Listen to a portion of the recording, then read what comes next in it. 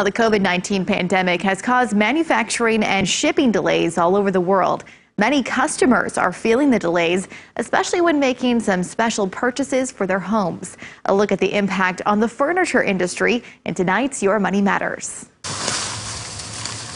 Jan Orton's family is unwrapping a delivery months in the making. We decided in early May, we just noticed that our other couch all of a sudden developed a small rip in it, and it was just time to get a new couch. So they said it would be 3 to 4 weeks. But Orton's living room sat empty for nearly 2 months due to delays. And they've been very good about getting back to us and letting us know that, we're checking 6 and 7 times a day and it's just running longer. They're having fabric issues and we're not the only ones on back order. Currently, all fabrics are made overseas because there's no fabric mills in the United States anymore. Nita Flagtwet, the director of sales at Montgomery's Furniture, says the delays in fabric production are causing some of the biggest issues for furniture manufacturers. And we're finding that the factories are trying to catch up right now. They're running extra shifts, working 6 days a week to make that happen.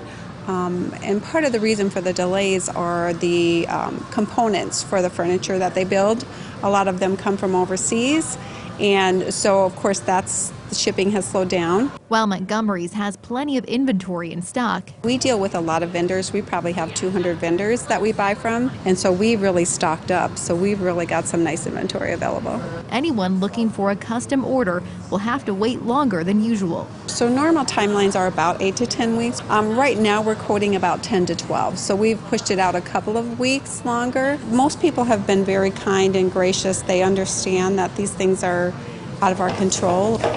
While it may have taken a little longer than they hoped, Last puzzle piece. in the end, customers like Orton are happy to have a new addition to enjoy while they're spending more time at home. If you're going to be here all the time, you want an environment that's inviting and that looks nice. You just have to be patient and work with it and wait for it to come in.